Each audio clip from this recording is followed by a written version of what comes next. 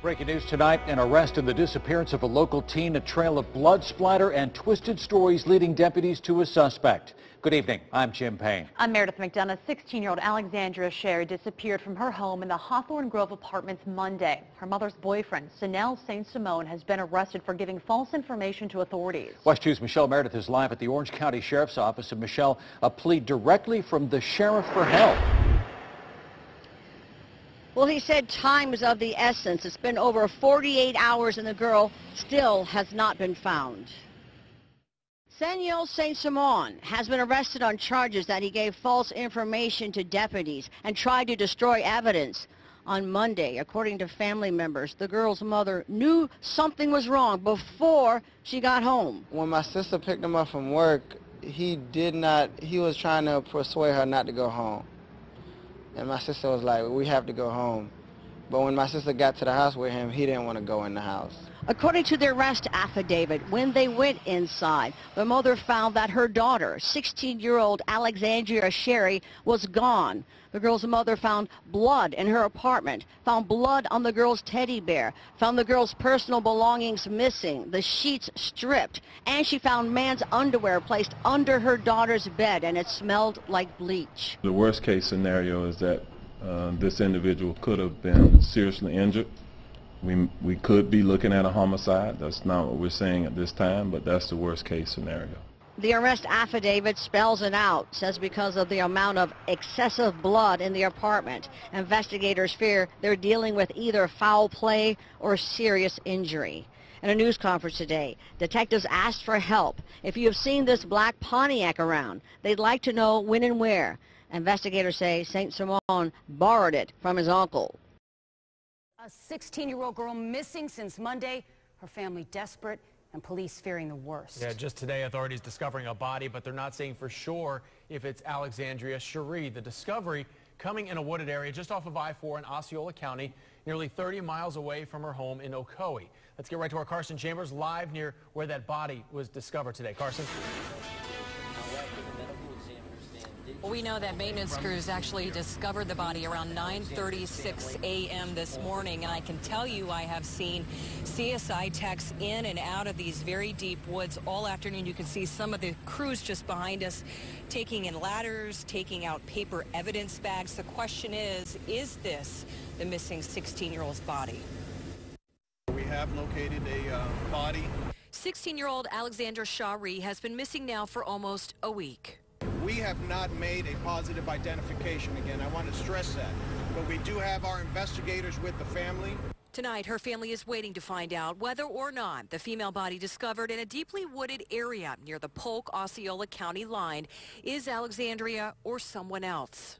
We're going to go very slowly, very methodically, in order to try and make sure that we preserve all of the evidence that is available to us here in this field. The field, thick with palmettos, right off busy State Road 532, is 30 miles from where Chery disappeared from her family's apartment on Monday.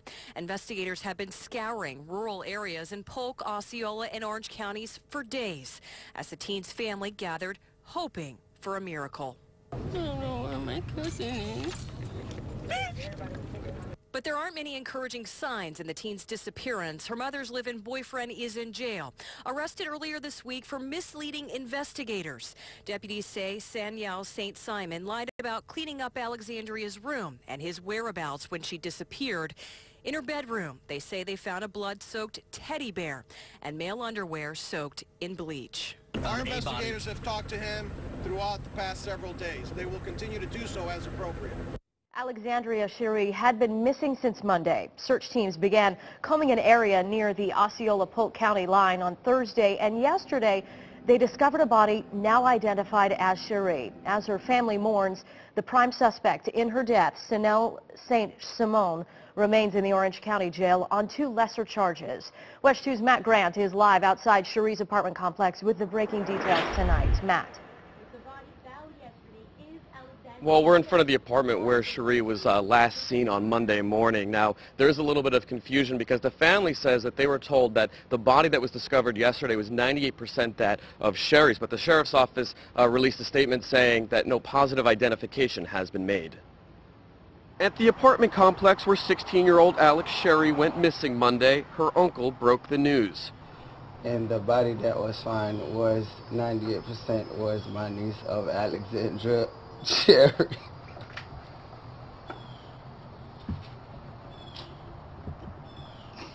The weight of those words too much for Ray Joseph, who broke down sobbing. According to Joseph, law enforcement notified the family late Saturday that the body found Friday near the Osceola-Polk County line was in fact Alex's. It's the same location where her cell phone last pinged. Joseph thanked detectives for their work and the community for their support. I want to say thank you to the city of Orlando. I want to thank the people that came out to support, the people that pray for us. In this just-released family photo, you can see Alex beaming from ear to ear. The picture was taken Sunday around 5:30, less than 15 hours before she was last seen alive. Joseph had taken his niece shopping, saying she was happy and full of life. Now he's pleading for justice. We need a man that's responsible for Alex to stay behind bars, and it is Saint Simon. He's referring to the boyfriend of Alex's mother, Sanel Saint Simon. He's been uncooperative with investigators and remains behind bars, the only suspect in this case. According to Joseph, Alex told a cousin she was afraid to be left alone with him, calling him creepy. He's a coward. He's a monster. Joseph says the family's in disbelief, grieving the loss of a girl with a big smile who was taken too soon. I don't know what to feel right now. It's very devastating. And take a look. Here is the statement that the Sheriff's Office just released to us. They say in part, an autopsy was conducted and the results have not yielded a positive identification. The medical examiner's office will exhaust additional efforts to complete this grim task. In the meantime, Sheriff's Office investigators will move forward with their tireless efforts as if the recovered body is that of Alexandria Chery. We have briefed the family as they go through this agonizing wait. Our thoughts and prayers are with them at this difficult time, but a positive identification has not been made. Newly released court documents suggest Sanel Saint Simon mapped out the murder of his longtime girlfriend's 16-year-old daughter, Alexandria Chery. West 2's Matt Grant has been digging through the documents in the July murder. So, Matt, what did you find? Well, Meredith, the documents accuse Saint Simon of plotting to kill Alexandria Chery, and we're getting an early look at the evidence the state will use to build their case. In his own handwriting, Sanel Saint Simon says he was at work the day his girlfriend's daughter, 16-year-old Alexandria Chery, went missing.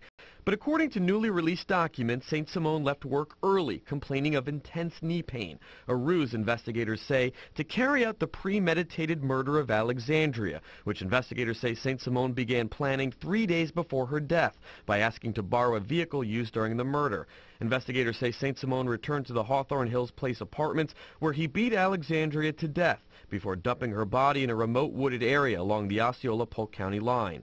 A newly released 48-page Orange County Sheriff's Office investigative report now sheds new light on the case, including evidence against Saint Simon, like the fact Alexandria's blood was found on his clothing and in the car he borrowed from his uncle on the day she disappeared. Investigators say Saint Simon poured bleach on the scene and staged her bedroom to make it appear as if she ran away. The report says Saint Simon initially suggested Alexandria might have moved out, but denied knowing where she was, adding he was not curious like other people, and he does not like to get into other people's business. Under questioning, Saint Simon repeatedly changed his story, first saying he never left work early. When confronted with statements from co-workers that he left around 9:30 because of knee pain, he changed his story, saying he spent the day at a fast food restaurant. When told by deputies they would check the surveillance, he changed his story a third time, saying he went for a walk, even though he supposedly was suffering from extreme knee pain. When investigators told Saint Simon they overheard him telling his uncle by phone to lie about the fact he borrowed his car, the same car Alexandria's blood was found in, the report says Saint Simon became highly stressed and began yelling. And Saint Simon is charged with first-degree murder in the death of Alexandria Chery, who would have turned 17 a little over a week ago. New court documents have been released in the murder of Alexandria Chery. The body of the 16-year-old was found this August in the woods by the Osceola-Polk County line. The man who had been the longtime boyfriend of the girl's mother, Sanel Saint Simon, will stand trial for her murder. West 2's Michelle Meredith is live at the Orange County Sheriff's Office. And Michelle, in these documents, we get a feel for what life was like in the apartment that Saint Simon shared with Alex, her brother, and their mother. Well, according to the report, the family was on high alert on orders to never let Alex be alone with Saint Simon, even though he lived with them. In newly released court documents, we learn more about the condition of Alex Chery's body when it was found near the Osceola-Polk County line the first day of August. A forensic report says the body was discovered with what appeared to be a shirt around the victim's neck, that the victim was wearing either a pair of shorts or underwear, and the body was otherwise exposed, revealing a belly button ring with a pink gem. Even though the 16-year-old had only been missing for about 5 days when the body was located, the report said it was heavily decomposed with insect and animal activity. Her lower jawbone was located on the ground a couple of feet away from the body. The forensic report also says investigators found a trail of shoe tracks on the scene. In an interview with Alex's 19-year-old brother, Fonzo Chery, investigators learned more about the family dynamics, how they did not hang out together much, ate meals separately in our rooms because of an incident in 2013 in which Sanel Saint Simon, the boyfriend of the girl's mother, was accused of trying to molest Alex. After that, Alex's brother said they were told never leave her alone with him. Why do you think your sister then kept Saint Simon in the house? I mean, there could have been a lot of reasons. It could have been love. It could have been security blanket. It could have been a lot of things. I'm not sure of it. According to investigators, on July 20th, Alex was left home alone. They say Saint Simon left work, returned to the apartment, murdered her, and then dumped her body at the Osceola-Polk County line. Sanel Saint Simon is accused of killing his girlfriend's daughter in July of 2014. Channel 9's Janine Reyes was in the courtroom this afternoon. Janine now live with us. And Janine, the case hasn't even gone to trial, but the defense was trying to take death off the table. Yeah, Markeith Lloyd, Aramis Ayala, and the governor all came up in the defense's arguments today as they tried to remove the death penalty as an option in this case. But tonight, as both sides prepare for trial sometime early next year, the death penalty is still an option.